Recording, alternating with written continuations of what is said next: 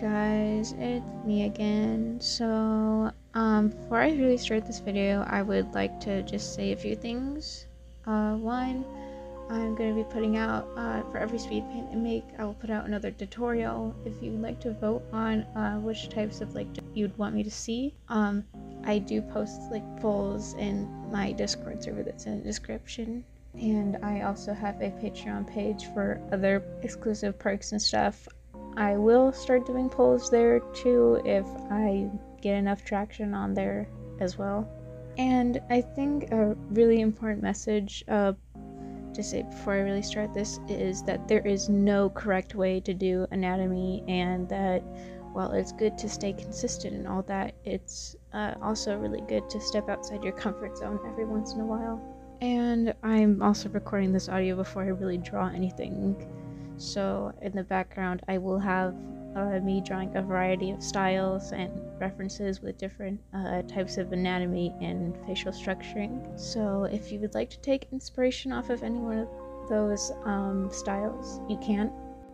So when people first do art, they may be interested in drawing either people like I do, backgrounds, or animals, or very specific objects such as the art of realism.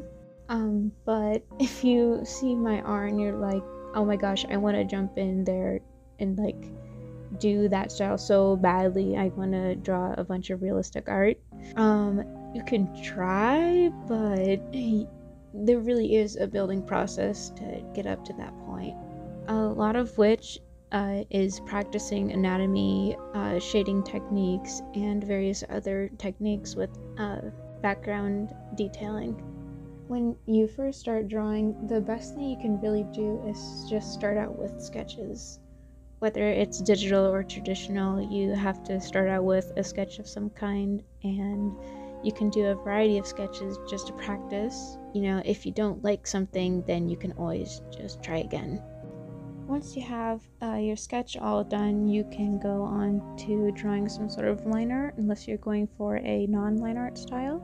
I'll get into that just in a moment. So with line art, you want to try and avoid sketching your line art again or doing chicken scratch. I usually use a tool, like a line tool, to help me with my line art. Some people do, some people prefer to just freehand it, which is perfectly fine. Now, if you're going for a non-line art look, I'd have all the pieces of anything that is going to be separated or is going to be shaded over into different layers. Now, when coloring art, usually you should tend to stay away from having a thing be the same exact hue, and do not use a whole lot of dark colors at the same time, and also don't use a whole lot of brightly saturated colors a lot of the time. There's a thing called color theory, and I'm bad at explaining it, but you can experiment and add a bunch of colors around in a picture and see what looks good. As for shading, I would really avoid just shading with white and black in layers and setting the opacity and stuff to a specific percentage. Kind of throw off the picture if you're trying to go for a very specific environment. Unless you're trying to go for the look of those DC comics or Marvel comics, I would seriously avoid, stay away with shading with black and white colors. In case you didn't know, I also have made a tutorial for how I shade things, so I'll have that in a playlist at the very end of this video you can click on and see. Really though, what's best when practicing art and art style is that you should start out simplistic and then work your way up to more complicated style practices. It's okay if you mess up along the way and stuff, or if anything you draw doesn't look right, because I tend to notice that in my art too, and it's okay, really. You finished a piece, you probably worked really, really hard on it, and it's done. You can show it off and all that. I'm going to end the video off by saying, always practice. You can try new things with each new art piece you do. kind of like how I do a lot of the times.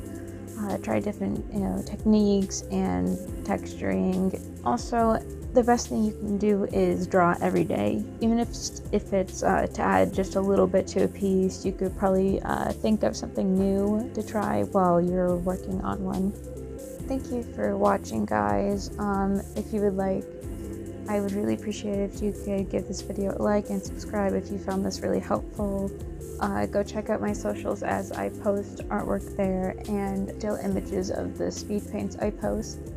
Make sure to join the Discord server if you want to see another similar art community like this who just likes drawing in video games. And maybe check out the Patreon and read some of the perks, and if you like what you see, consider becoming a patron too.